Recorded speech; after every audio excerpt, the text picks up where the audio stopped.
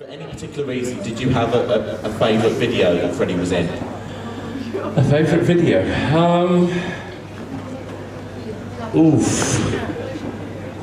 It's hard because you pick favourite bits from so many videos. I suppose for me, because it was the culmination of so much. For me, Barcelona was very, very, very important. I know I've said it before, and I'll say it again. If it wasn't for me, Barcelona would never have happened. Because he only found Montserrat's voice because I introduced him to it.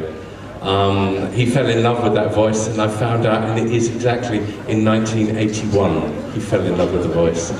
And he had tears streaming down his face in 1987 when she finally put her voice onto his music.